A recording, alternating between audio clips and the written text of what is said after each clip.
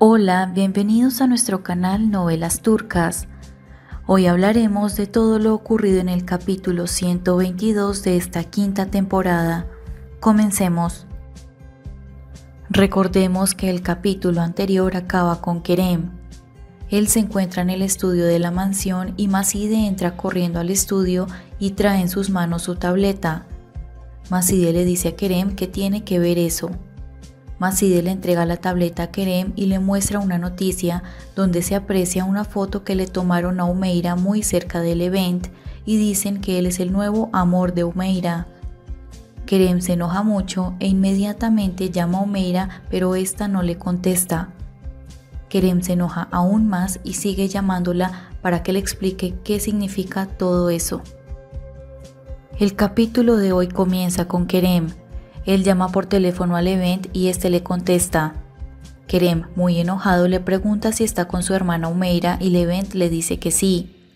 Kerem le dice que le pase el teléfono. Levent le da el teléfono a Humeyra y Kerem le dice que le estuvo llamando muchas veces y no contesta. Kerem rápidamente le dice que vaya inmediatamente a la casa para hablar. Humeyra intenta preguntarle qué pasa, pero Kerem muy enojado corta la llamada y Humeyra y Levent se ponen de pie, salen de la cabaña y van camino a la mansión. Pasan las horas y vemos en la sala de la mansión a Kerem, Macide y Quimet. Kerem tiene en sus manos la tableta con la noticia y la foto de Humeyra y Levent. En ese momento ellos dos llegan a la mansión, entran a la sala y esta le pregunta a Kerem qué ocurre. Kerem se pone de pie y le entrega la tableta. Humeyra se sorprende al ver la foto y se pregunta quién las habrá tomado. Levent le pide la tableta a Humeyra y él también mira la foto. Kerem, muy enojado, les dice que no le importa quién tomó la foto. Kerem mira a Levent y le dice que ellos ya habían hablado sobre ese tema antes. Humeyra y Levent miran a Kerem y Kerem les dice que está bien, los entiende y con el paso del tiempo se conocieron más y se hicieron amigos, pero ese tipo de fotos genera muchos malos entendidos en la prensa. Levent se siente muy avergonzado y Kerem le repite que él está allí para proteger a la familia, debería proteger a su hermana de todos los malentendidos, pero al final terminó siendo parte de uno. Humeyra se siente muy avergonzada y Kerem le dice que esta es una familia respetable y no pueden aceptar ese tipo de noticias, deberían tener más cuidado. Levent deja la tableta y le dice a Kerem que tiene razón, debería haber sido más cuidadoso.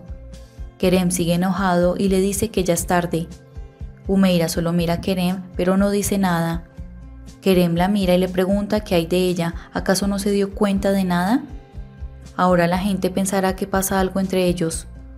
Kerem se queda pensando, mira a su hermana y le pregunta si realmente pasa algo entre ellos. Humeyra se pone nerviosa, mira rápidamente a Levent. Macide y Quimet miran a Humeyra y esta les dice que no pasa nada entre ellos y no debería preguntarle eso. Kerem les repite que ahora todos hablarán de esto y les dice que no debieron ser parte de este tipo de escándalos. Kerem le pide a Levent que se retire. Levent se va y Macide se pone de pie. Le pide a Kerem que se tranquilice y se lleva a Humeyra a su habitación para que descanse. Por otro lado vemos a Elif. Ella se encuentra mirando por una de las ventanas de la terraza y piensa en su madre. Elif sostiene entre sus brazos la muñeca que su madre le regaló y solo recuerda todos los bonitos momentos que pasó con ella. Cuando preparaban galletas juntas, cuando salían a jugar al parque juntas y también cuando ésta le compró un libro de 4º grado para que pueda estudiar. Elif abraza muy fuerte este muñeco, el único recuerdo de su madre, y dice que pronto estarán juntas. La escena cambia a Macide. Ella está en su habitación conversando con Quimet. Humeyra, cuando se enteró que Elif se mudó a la habitación de Quimet, fue y le pidió a su madre que regrese a Elif con ella. Macide ahora intenta decirle a Quimet que Humeyra quiere que Elif regrese con ella. Quimet se queda pensando y decide seguir fingiendo. Quimet le dice que ella se siente muy sola en una habitación tan grande y a veces no puede dormir por las noches. Macide solo la mira y Quimet le dice que ese es el motivo por el cual quiere que Elif se quede con ella, comparta la habitación y la ayude.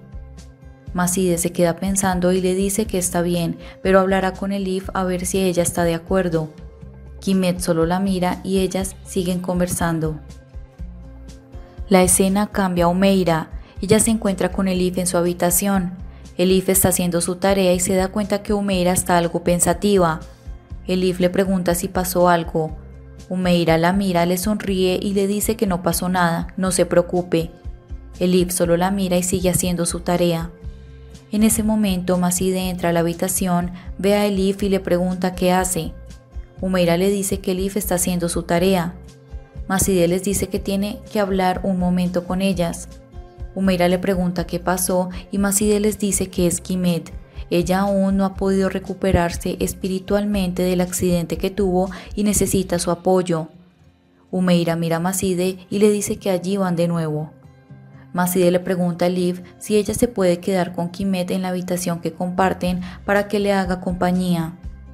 Elif pone rostro de tristeza y Humeyra le dice a Macide que ya hablaron de eso y que si Quimet se siente tan sola le pueden contratar a una niñera que la acompañe. Macide le dice que Quimet no necesita una niñera que la cuide, sino una compañera con quien pasar el tiempo y compartir. Humeyra se queda pensando y le dice que entonces Elif decida si quiere seguir con ella. Macide mira a Elif y le pregunta si entonces sí quiere quedarse con Quimet. Elif le dice que no quiere ser mala, pero ahora se siente muy bien y cómoda con Humeyra, así que no quiere estar con Quimet. Justo en ese momento, Quimet se encontraba parada fuera de la puerta de Humeyra y escucha la respuesta de Elif. Quimet se enoja mucho y se va. Humeyra le dice a Macide que no se preocupe, la salud de su tía Quimet es importante y ya encontrarán otra solución. Macide solo la mira, algo pensativa.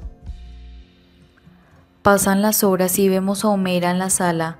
En ese momento, Asli llega a la mansión y entra a la sala. Humeyra le dice que se alegra de verla y Elif estará feliz de verla. Asli le dice que sí. Ella la extraña mucho y extraña pasar tiempo con Elif, y eso es bueno para ambas. En ese momento entra Quimet a la sala y se sorprende al ver a Asli. Quimet dice que no sabía que habían visitas hoy. Asli la saluda y Quimet le dice que llamará a Gulsum para que le traiga algo de tomar. Asli le dice que no se preocupe ya que están por salir. Quimet la mira y le pregunta a qué se refiere y Humeyra le dice a Quimet que Asli saldrá con Elif para que se distraiga de todo lo que viene ocurriendo. Quimet dice que sí, eso sería bueno, ya que la niña solo va a la escuela y luego está todo el día en la mansión. Asli le dice que ella estuvo por venir ayer para salir con ella, pero hubo un obstáculo y no pudieron salir. Humeyra le pregunta qué pasó, a qué se refiere. Quimet mira a Asli muy nerviosa, piensa que Asli sabe algo de lo que está ocurriendo y la delatará.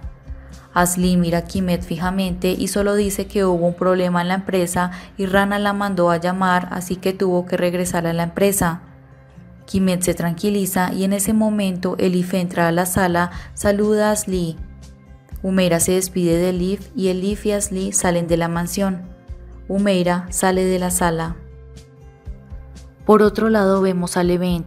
Él está en la costa muy triste y solo piensa en los momentos bonitos y románticos que pasó con Humeyra. Levent recuerda claramente cuando le enseñó a manejar bicicleta a Humeyra, también cuando estaban en el patio de la mansión y Humeyra le pidió que le cante una canción y cuando compartieron un almuerzo juntos en un bonito restaurante.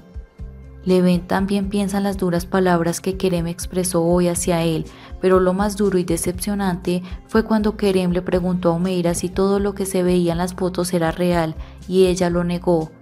Ella dijo que nada era real. Eso fue lo que lo decepcionó aún más. El capítulo acaba con Levent. Él sigue parado frente a la costa y en ese momento su teléfono empieza a sonar. Levent mira quién es y es Humeyra. Levent decide no contestar. Su teléfono sigue sonando repetidas veces, pero Levent no contesta. Luego de un momento le llega un mensaje de texto de Humeyra. En este mensaje dice Levent, necesitamos hablar y si puedes venir a la mansión. Levent solo se queda pensando y decide ir a la mansión. Luego de un rato, él llega a la mansión y se encuentra con Humeyra en la puerta. Levent está algo serio Humeyra intenta explicarle que no pudo decirle toda la verdad a Kerem de lo que estaba ocurriendo entre ellos. Humeyra intenta hablar con Levent, pero él le dice que no se preocupe, él fue contratado para mantenerla segura a ella y a su familia y mejor se dedicará a hacer su trabajo. Humeyra solo se queda mirándolo y Levent se despide, se da media vuelta y se va. Espero les haya gustado este adelanto, no olviden suscribirse y activar la campanita de notificaciones para que no se pierdan ninguno de nuestros próximos videos. Gracias.